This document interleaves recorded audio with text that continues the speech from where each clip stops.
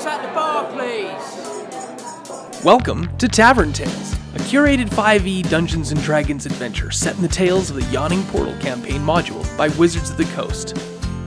Previously on Tavern Tales, we've made it through the spinning corridor, only to find figures from Thaysis' past. Are they friend or foe? And can Kyle get an accent right? Come sit down and drink with the enemy, raise a glass and toast to the enemy, and I'm not gonna do this on my own. So come sit down and laugh with the enemy, raise a glass and sing to the enemy, and I'm not gonna do this on my own. So I won't end up being alone, 'cause I won't drink my drink alone. So what about you? One beer or two, I'll drink to you.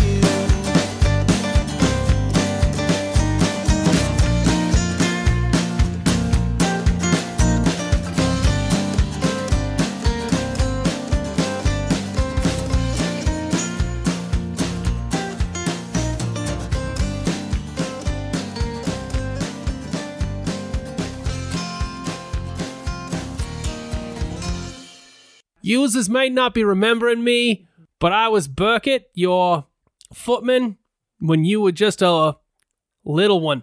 I remember. Hello. You don't seem like you're footmaning anymore. Change of profession? It's nice to see you again. You look... I wasn't going to say well, but you look like you look. No, I gotta tell you, I've fallen on hard times. That's too bad. I mean, you wouldn't be stuck in this dungeon if you hadn't. Is that what this is? Gets to admit. Is that what this is? This is a dungeon? Yeah. Sorry, didn't make you as acquaintances. Name's Burkett, former footman of Thaysis Phases. Parents looked after young miss. I was the footman for her father, King Tony. It's true. He was the best. He always got me cookies. And when I snuck out of bed, he didn't tell my mother. Snarler, come out. I know them. Haven't been introduced to you two yet. That was a lot that just happened. It is very nice to meet you, I think, based on what I heard. I am Zuvis Movdath, and I am traveling with these individuals, trying to assist those in this dungeon while we search for artifacts. The name's Vulcan, and I must say you have the patience of a saint to have raised, and then Vulcan goes with air quotes, young miss, for that period of time. I was let go not much after young miss died, and I left employ under King Tony to pursue other things.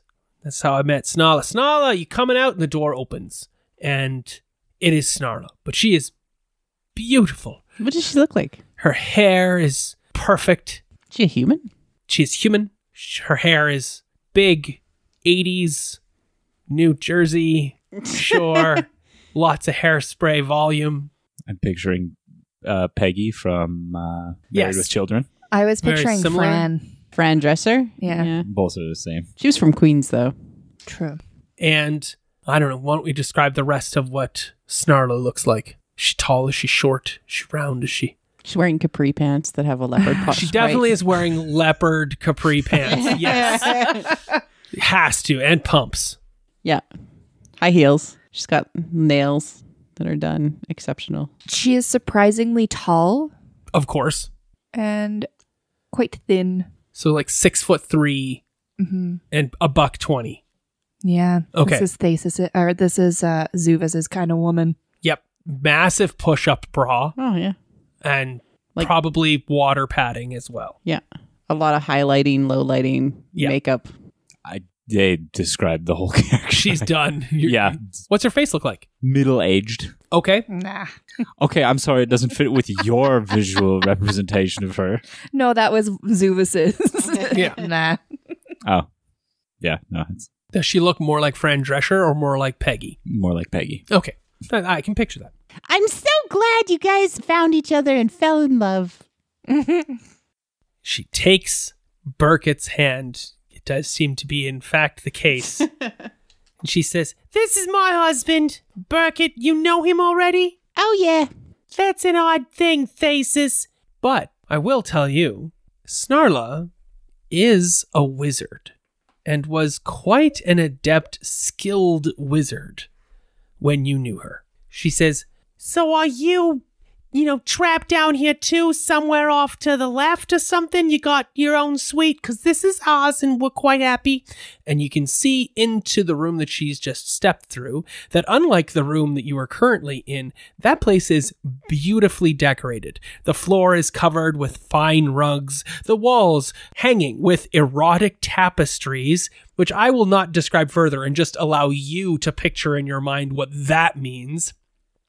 And shimmering curtains. The ceiling has an intricate mosaic depicting a summer sky dotted with fleecy clouds, and in the northeast corner is a large and lavishly covered bed strewn with cushions. Next to it on a low table is a buffet of sweetmeats, cakes, and other delicious-looking comestibles, and in the northwest corner of the room is a brass-bound oak chest. There, I've done my due diligence to the written part of this, as Snarla says. "So? You're stuck here? Aren't you?" Just visiting. "Birkin and I have been tasked with taking down all of the foods and disgusting fish heads to feed the kelpies and everything in the terrarium on Fridays." Oh, yeah. Nice terrarium. Not at all destroyed now. That's a weird thing to say. Are you down there somewhere? Just visiting a friend. They point to themselves and each other. No. Zuvis knows people. "We don't get many other two-legged talkers. The kelpies aren't much for other than dragging people to the death, and everything in the terrarium's not really conversant." Yes, we found that out. Although, I did have some nice conversations with a couple individuals in the terrarium. You like the crayfish? Yes, they were very entertaining. The scorpions, unfortunately, not so much. "So you're not new members of the dungeon, you're the dungeon," she puts in quotation marks, because I'm not too sure that that's what it is. "You're adventurers?" Think of it as us having what some would call a guest pass into the dungeon. I like your brain. "I don't know what that means," says Burkett, very formally. Thaysis is going to attempt to persuade them that we're allowed to go wherever we want. All right. Do you not trust them? No. Okay. I don't trust anyone that's inbound service to Caraptus. I mean, why would you? Yeah, we're just doing an informal inspection of the different aspects of the dungeon. "That's interesting. We haven't had nothing like that in the lengthy bit of time we've been here." Yeah, we were just checking to see how hard it is to actually get to all of the different artifacts throughout the dungeon. "So you can actually go everywhere? Because we can't get much to the right after we leave the spiral and tube.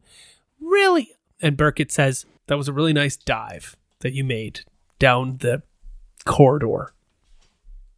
Ah, you saw that, did you? "Yes, that was very, very skillful." Thank you. I appreciate you for noticing.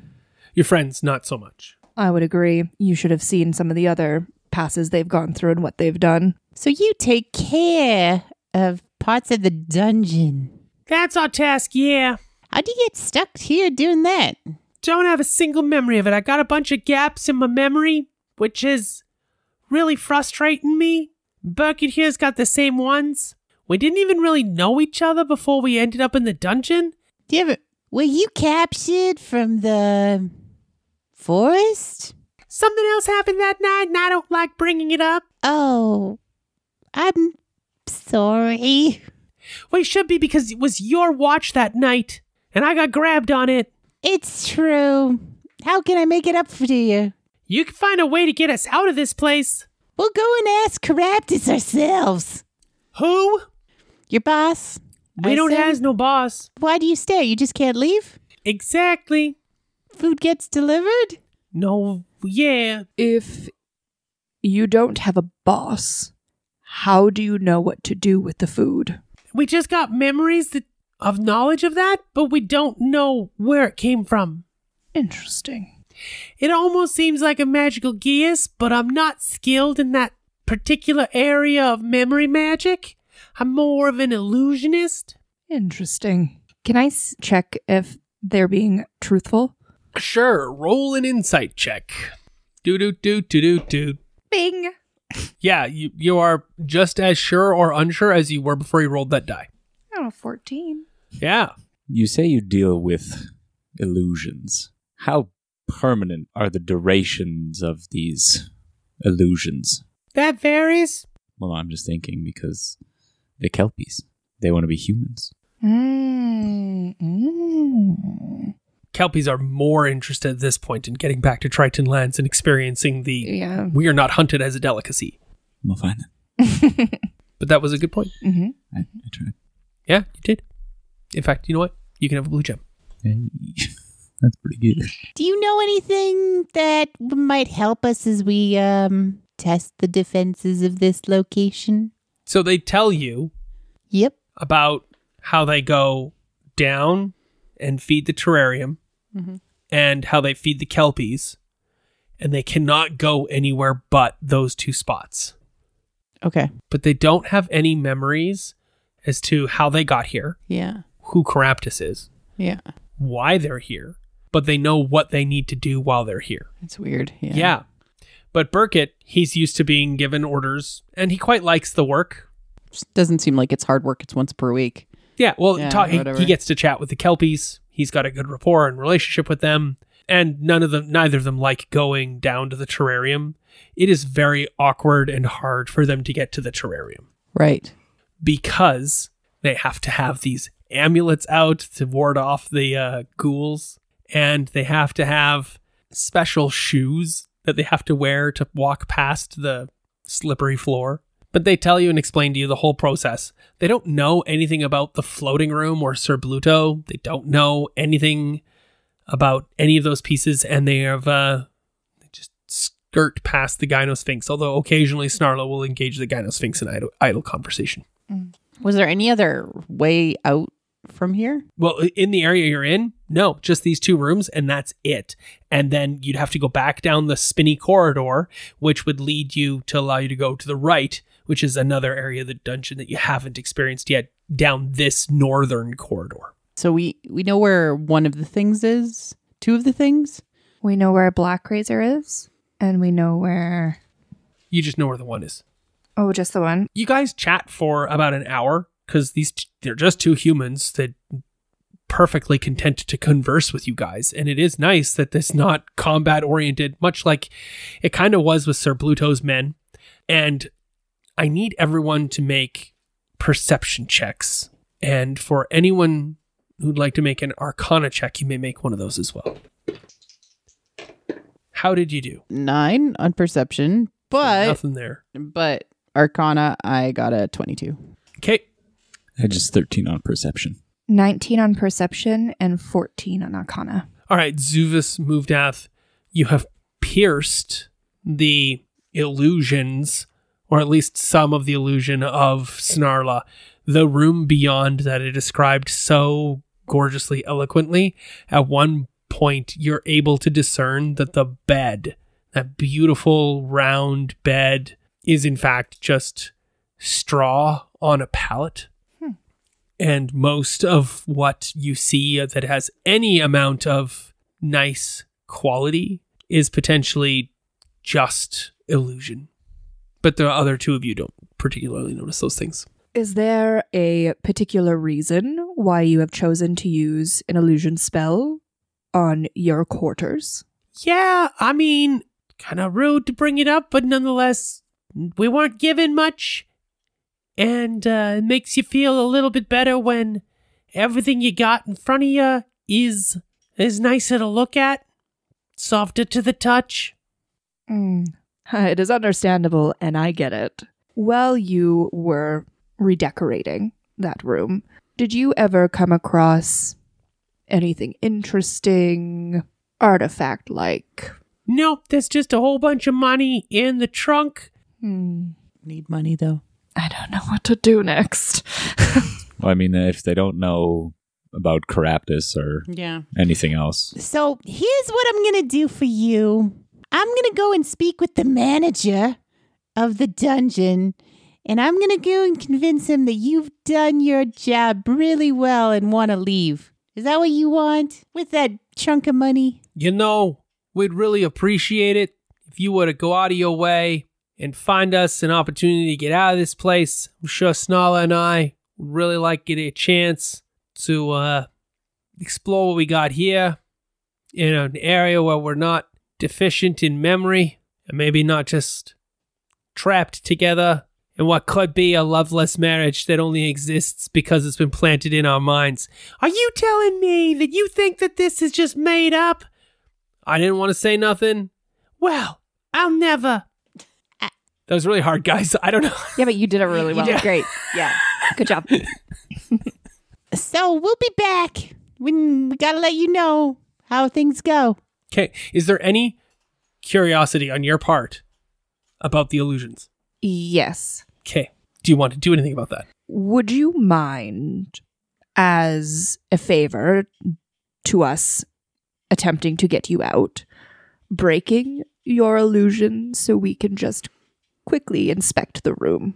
I don't know. She has this pained look across her face, like she doesn't want to reveal just how bad things are. So you might need to persuade her in some capacity. I understand that you would like to maintain certain appearances of the way you live, and you're very proud of what you've created. I have no judgment of the way it looked before. You are obviously very talented in your illusion work, and it is very impressive. And I look forward to seeing the way you do your magic and seeing it firsthand. Yeah. Cool. Okay. You may make your check with advantage. Oh, good.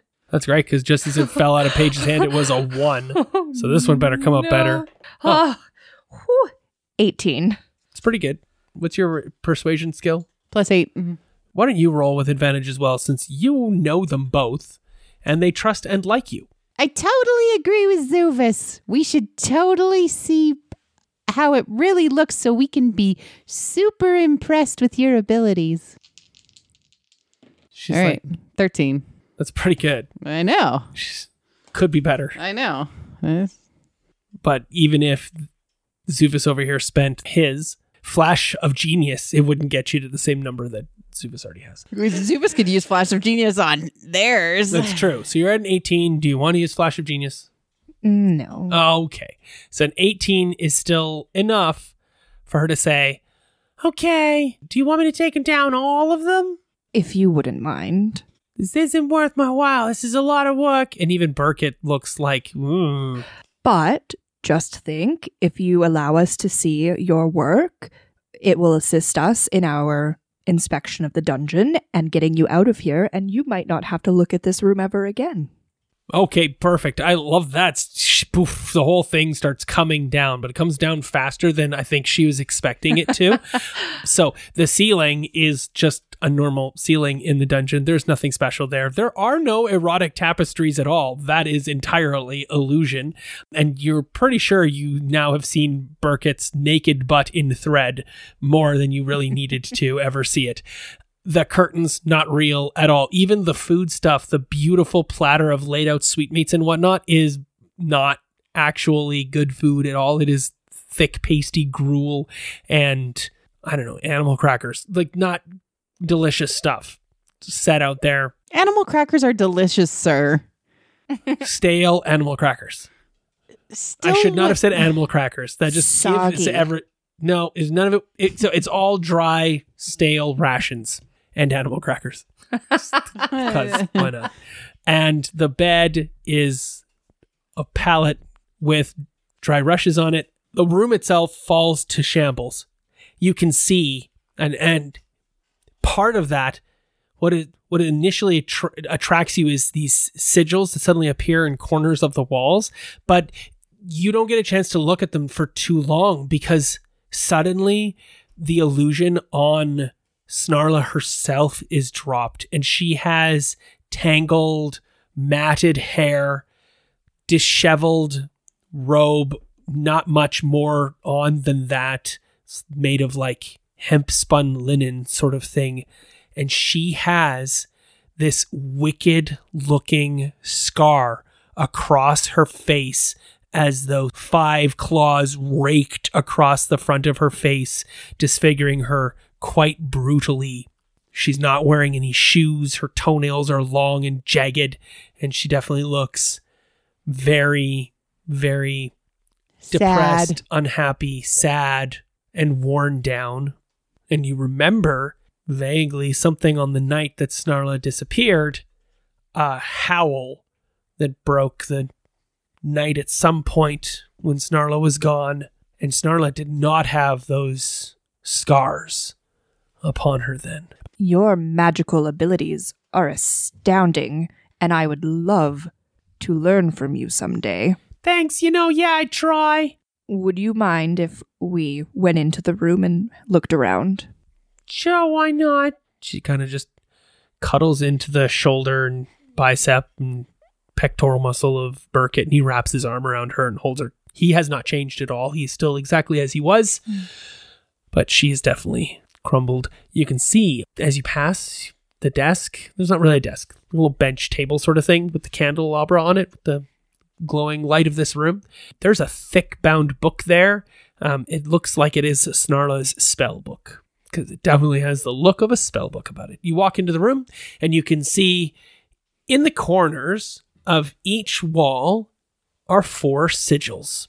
They are the same sigils on all 4 walls, but each sigil in each corner is different from the other in some sort of runic language of magic. Neither Snarla nor Burkett actually can see these sigils. They do not appear to them. They do not have the power to perceive these sigils on the walls. But other than that and the chest, there's nothing else in this room. And the chest appeared to be exactly as they described it. And it's only full of money. You haven't opened it yet. I'll open it. Burkett says, "You shouldn't do that. It's trapped." I'd appreciate you letting us know. Yeah, it's a big stinking cloud of nauseous gas will come out. And it is only money in this chest.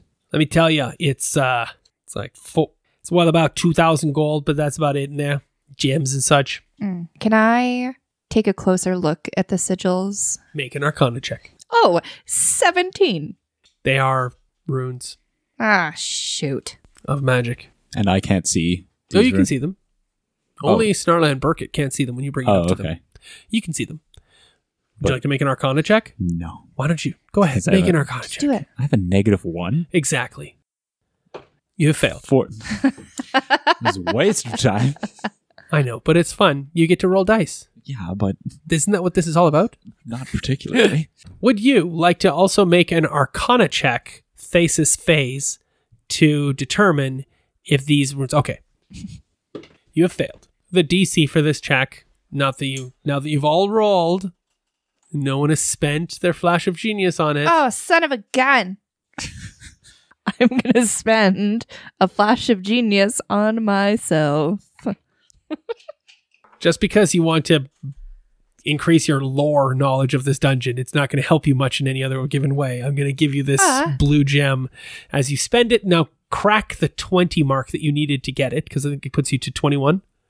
Yes, it does. So at a 21, that is just enough to know that these runes are permanent runes in this room that prohibit memories from being accessed by certain individuals who are in this room for any length of time. And because they live and sleep in here, basically they're not able to remember anything.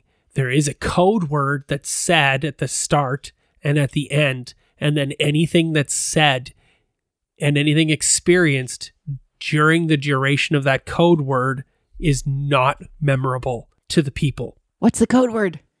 That you're not able to discern and determine. This is just the end result of the spell. Also, you're looking at like 18th to 20th level magic.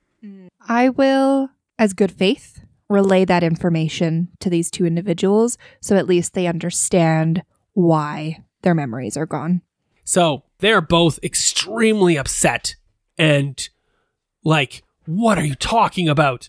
But within 3 minutes of you having brought it up, their umbrage and their animosity and anger fades.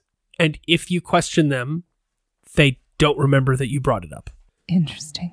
But they remember everything about themselves, like that they like each other, love each other. Yes. And they remember us being here and why we're Absolutely. here. They remember you and why you're here and all the awesome things. But if you brought up the sigils, They just have no... it doesn't stick. That's too bad. Mm-hmm. It doesn't transition from short-term memory to long-term memory. Well, I tried. What did you try? I got to do that again. It's so bad. Nope, I'm not even... Nope, I can't get there. It's gone. No, that sounds like child from the south.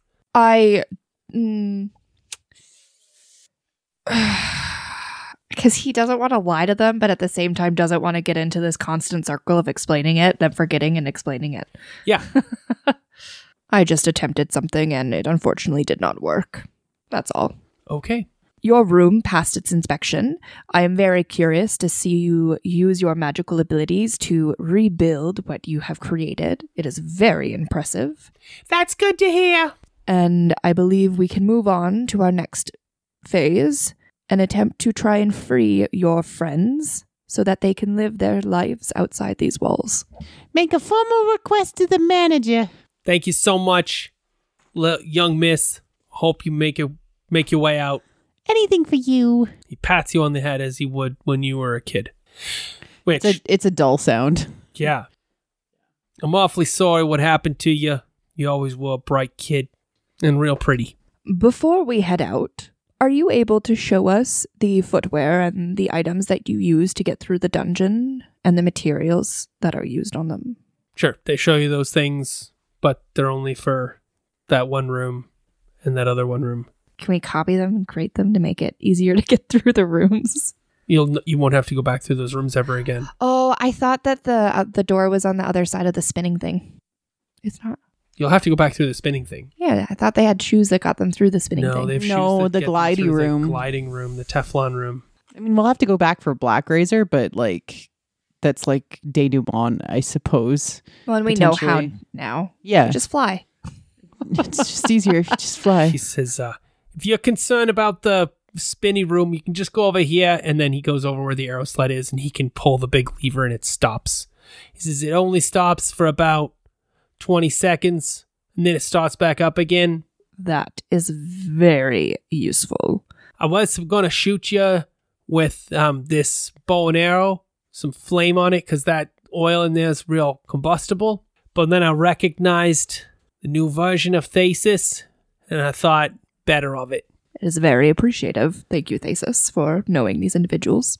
In other words, I would have killed all three of you, because this is a very high-level wizard that Snarla is, and the dude is a veteran knight, and he's skilled, like, arrow and sword, plus the fire and all the other stuff that was going to happen. Although you would have been fine. Like, the spells that Snarla has are just insane. Plus, when Snarla runs out of spells, or it looks like it's going badly, what does Snarla do? Read the book. Turns into a freaking werewolf. Cool. I wrote werewolf in the book. Yes, good. I would werewolf equals scar. Yep, Snarla is a werewolf. That's what happened to Snarla, but you didn't find that out. Oh, that's funny. I know. So it was like it was destined to happen. This poor I'm okay. Fran Drescher-esque. Yeah, I'm okay with releasing a werewolf into the wild. That's fine. No problems. We won't run into any unforeseen problems in the future when we do that. It's a debilitative disease, and you shouldn't judge. It's fine.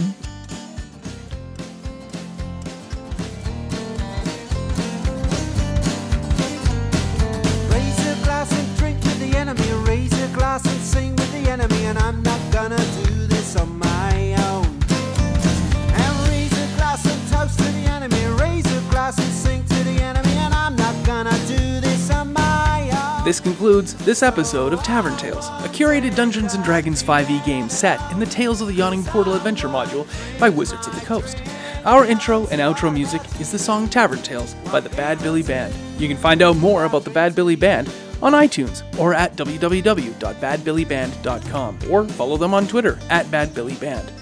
Thanks for listening. Please feel free to leave us a review on iTunes or find us on Twitter at tavern_tales. We'll be back next week with more of the adventure. That is true.